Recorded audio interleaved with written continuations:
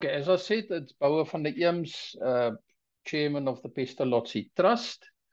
This is a presentation about the BELA Bill and how to prepare for the public hearings. For those that don't know it by now, the BELA Bill stands for the Basic Education Laws Amendment Bill. So it is a proposal to amend a law. In this specific case, a proposal to amend the South African Schools Act. Although there have been various BELA bills before, this is the first major update to the SA Schools Act since 1996. And this is why this is a very important bill.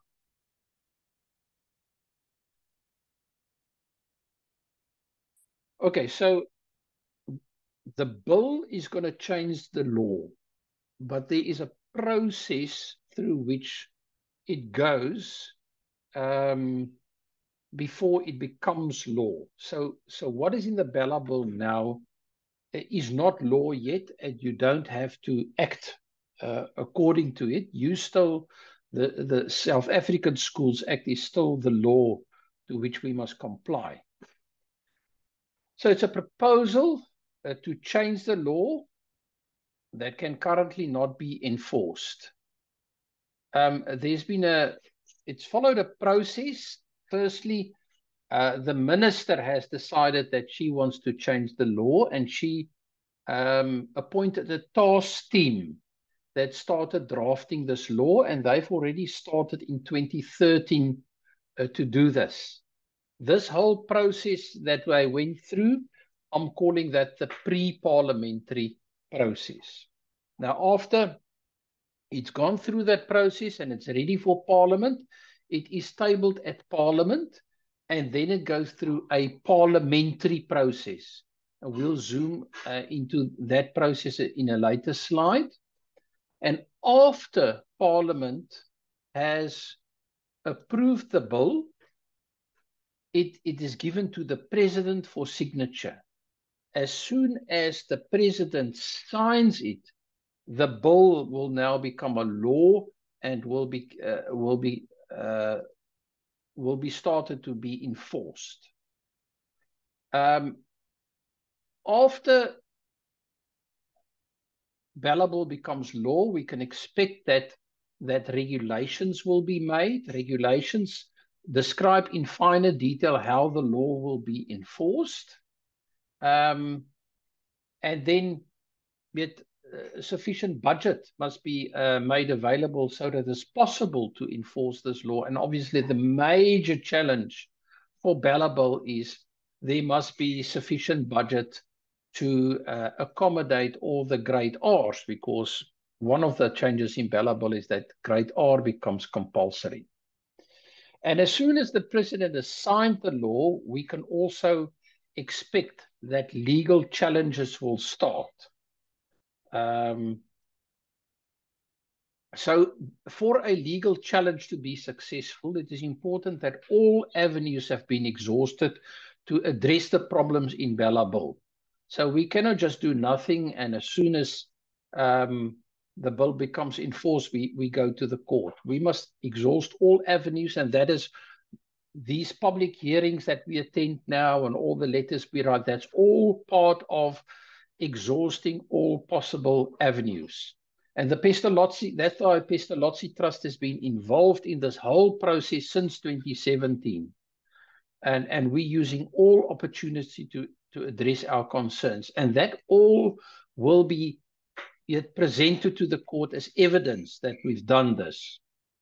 We also expect that there will be a number of legal challenges after the bill has been signed by the President. The Pestalozzi Trust will mainly focus on challenging Clause 1 and Clause 35, and other parties will challenge other clauses.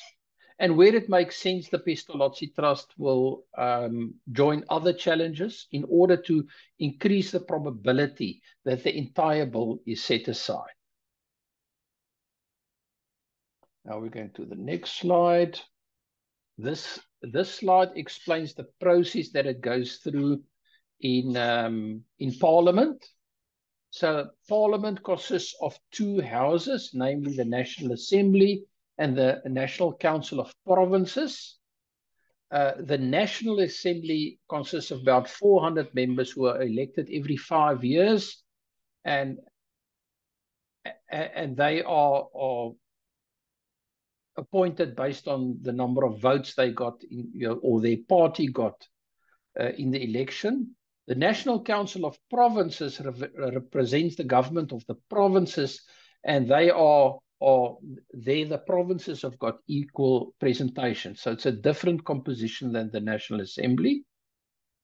The BELA Bill must go through both houses. So you'll see in a previous slide there was something mentioned, or it says at the top, Section 76. It's a Section 76 bill that must go through both houses.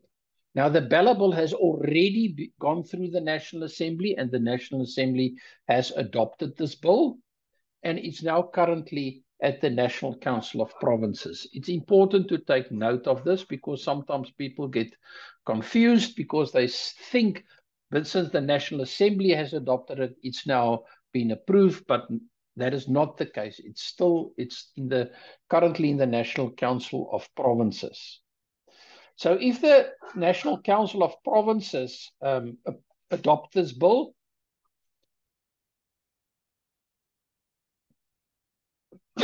sorry, then it will go to the president. But if the National Council of Provinces maybe differs from the National Assembly, the bill will have to go through some kind of dispute resolution mechanism. So it is important, if we can convince the National Council of Provinces to want to make changes that do not agree with what the National Assembly has adopted, it will take an enormous amount of time, and then the bill will not be adopted before Parliament is dissolved. So that is why these hearings are so important. Now let's proceed. This is the process it follows when it goes through the National Council of Provinces. It's for those that have been involved in the hearings of the National Assembly. It's very similar. There will be public participation consisting of written submissions, oral submissions, and public hearings. So currently, the written submissions, that date has already been passed. The closing date for that was 19th of January. The public hearings are currently in progress in the different provinces. And then the oral submissions, those are parties that requested to make oral submissions to substantiate their written submissions. Those are then invited to do oral submissions to the National Council of Provinces in Parliament in Cape Town, similar to the oral submissions that were done for the National Assembly. Okay, and then the public hearings I've already explained. After that, it will be debated in the House. That debate is expected to be March, April. And if they then adopt the bill is passed. Now, I've added this line to this diagram showing that at some stage, Parliament will dissolve. What the date of that is, we don't know. The president must announce that. He will announce a date when Parliament will dissolve and when the election will be. So hopefully, the BELA Bill will not make it, and Parliament will be dissolved. So this bill is under enormous time pressure. Okay. Home educators have got what we call procedural and substantive objections to the BELA Bill. Procedural objections refer to objections against the process used to draft the BELA Bill. while substantive objections refer to objections against the content of the BELA Bill. So this gives an overview of the procedural objective that the Pestalozzi Trust has put in their submission. So the first one is stakeholders were unable to consider the impact of BELA Bill. Now, for every legislative change, it is necessary that a socio-economic impact assessment must be done. And that document explains to the general public what the impact of the bill will be. And that is something that the public must also consider. So you should get, when they publicize the bill for comment, they must then also include the socio-economic impact assessment. Unfortunately, that was not done, not in 2017 and also not in 2022. So the public did not have the opportunity to consider the impact of the bill. We did, however, the Pestalozzi Trust, by means of a prior request, did get a copy of the socioeconomic impact assessment, and we have analyzed that, and we have found that it has not really meaningfully assessed the impact of BELA Bill on home education. So just some things that have not been assessed. The one is the BELA Bill has got an impact on the state, yet the state must have certain resources to offer a registration service at an acceptable level.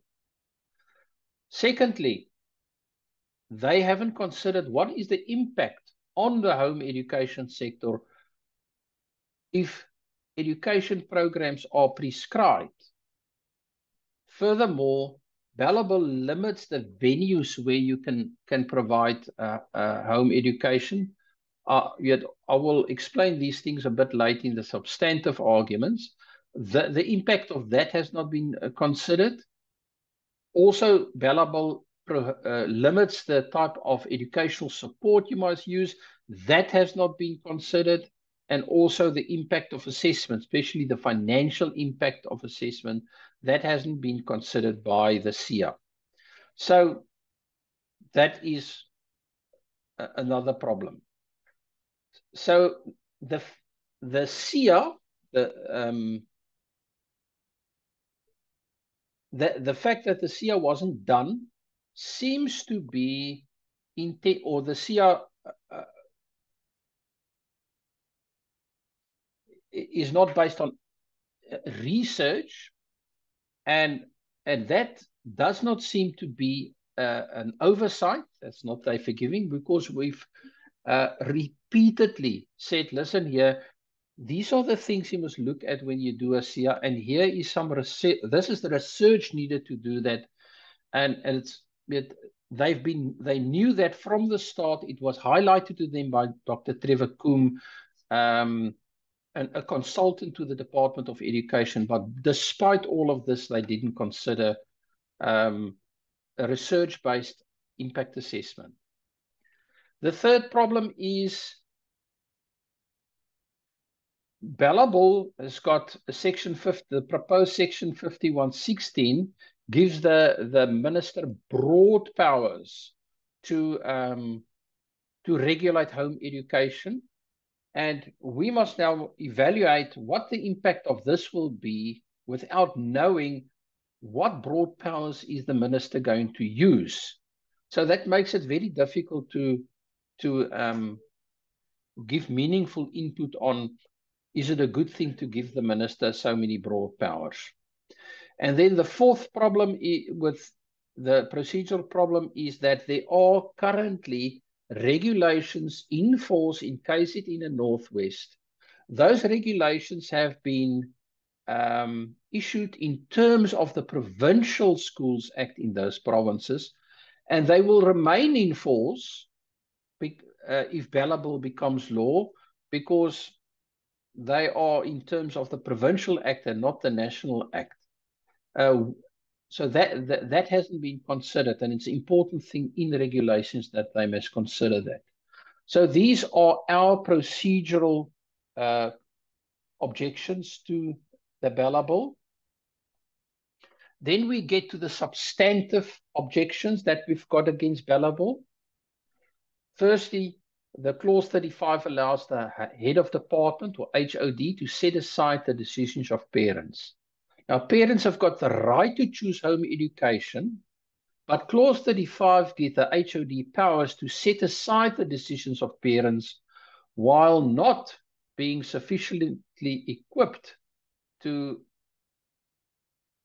determine the kind of education that's in the best interests of a specific child. That the HOD doesn't know the child, doesn't know all the considerations that parents take into account when choosing home education.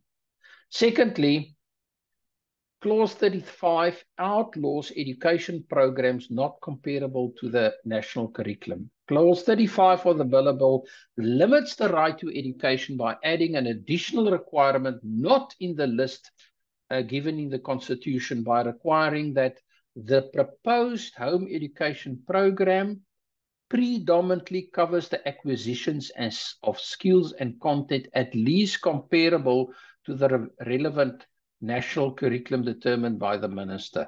This essentially outlaws education programs of a standard that is the same or higher than the national curriculum, but covers skills and contents that are not comparable to the national curriculum. Furthermore, clause 1, that is the definition clause, restricts the places that can be used for home education. The definition of home education in clause 1 limits the right to education, requiring that it must happen, and I quote, in the environment of the learner's home. This essentially outlaws the provision of an education program under the direction of the learner's parent in an appropriate environment outside the learner's home. For example, this will prohibit the situation where somebody is able to provide education at the workplace, for example, a hair salon. It also prohibits collaborative home education where families work together on the education of their children, and the education takes place at multiple locations. Such a restriction will not be in the best interest of children. And then thirdly, clause 1 restricts the use of tutorial or education support. The definition of home education in clause 1 limits the right to education, requiring that it, quote, may include tutorial or other education support if necessary, secured by the parents on specific areas of the curriculum followed by the learner. This essentially outlaws the use of appropriate tutorial or other education support on all areas of the curriculum provided under the direction of the learner's parent. For example, this will prohibit the situation when parents use a family member that might even be a qualified teacher to provide all education at the child's home.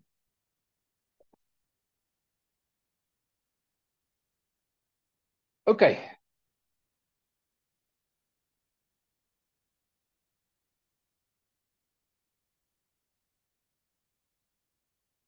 Now we're going to the proposal of the Pestalozzi Trust. So if we look in the SIAS, or the Socioeconomic Impact Assessment, we know that the DBE expects disputes between home education and provincial education department, because it says so in the SIA, and it proposes to resolve this by means of mediation and litigation. While these disputes are in progress, it will cause delays in the implementation of the bill, and expenses will be incurred. The Pestalozzi Trust therefore proposes an alternative formulation of clause 35 that will protect the rights and freedoms of home education families and also uphold the rule of law. The Trust therefore advises that Parliament considers a fundamental review of the education system to make better provision not only for home education, but also for many emerging educational forms. Since 1996, the education landscape has changed from a unipolar landscape dominated by schools to a multipolar landscape consisting of a diversity of educational forms, of which home education is only one. Other forms include online schools, tutor centers, cottage schools, collaborative home education, co-working spaces, etc. This was not only proposed by the Pestalozzi Trust but also by many other stakeholders made similar requests. In the past, the Pestalozzi Trust has never challenged registration, but only unlawful registration conditions. Now, the proposal of the Pestalozzi Trust is now focusing to take the power of the HOD away to decline registration on its own. If this proposal is adopted, it will be a game changer. Furthermore, in a court case, applicants must clearly state the relief they seek. Now, this proposal clearly describes the relief that we seek for home educators. And it was reviewed by the legal team to have a reasonable chance of success. If this proposal is submitted to Parliament and rejected without valid reason, it will create grounds to claim that Parliament has not considered a reasonable proposal. So as you can see, this is all building up to a court case in the future. This is the contents of the proposal that the Pestalozzi Trust made. It's based on the principle that the head of department is not allowed to decline a request to register for a child to get home education. Only if the HOD has reasons to believe that home education is not in the best interest of the children, the HOD can investigate the case and submit the necessary evidence to the court and ask the court to set aside the decision of parents as upper guardian of the child. So I'm not going to read through this thing. It has been distributed on our mailing lists and on WhatsApp, so you can read it yourself. But that is in essence what it does. The benefits of this proposal is that it objectively realizes the purpose of the BELA Bill because it removes uncertainty, it clarifies matters, as it is stated in BELA Bill itself.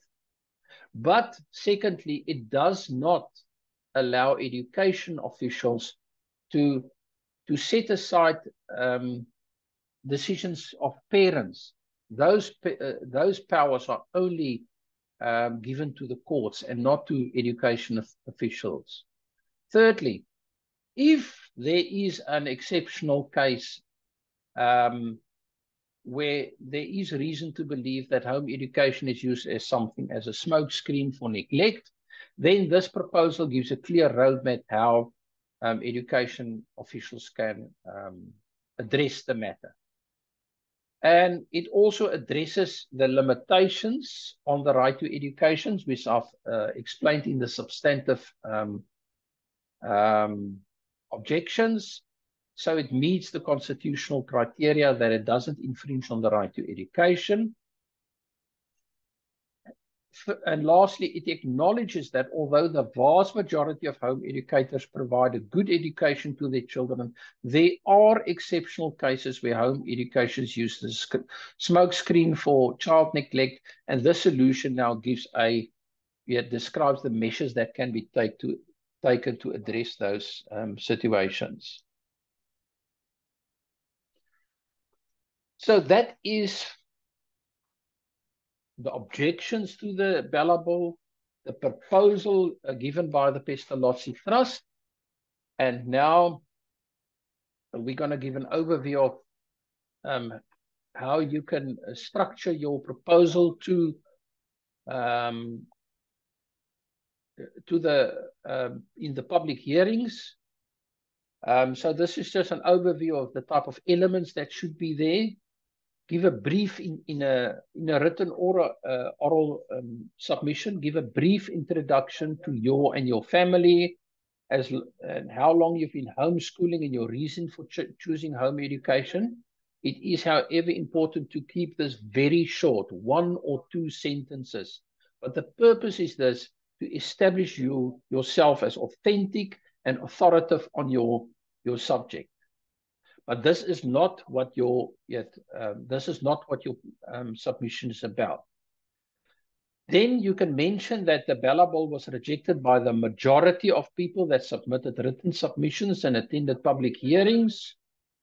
You can then thirdly explain the procedural objections you have with the BELA Bill, as described above, that the SIA was not published, did not consider the impact on home education, that it gives unlimited powers to the minister, and also doesn't consider provincial regulations.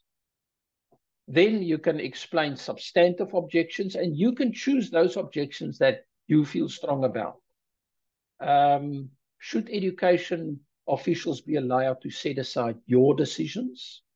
What is your opinion on that? Should your curriculum choice be limited? Why can you not yet use tutors for all of the curriculum? Why is that restricted? And for some people that is important, for others it's not important. And do you think assessment does serve any purpose? You choose whatever you think is important to you. And then you can propose a solution. The Pestalozzi Trust proposal is one of those solutions, but there have been provincial associations that also define solutions. And then you can propose that the BELA Bill must go back to the drawing board to accommodate a diversity of educational forms. So some people that are involved in centers or tutor centers, they can address that thing. And then you thank the committee for listening to your submission.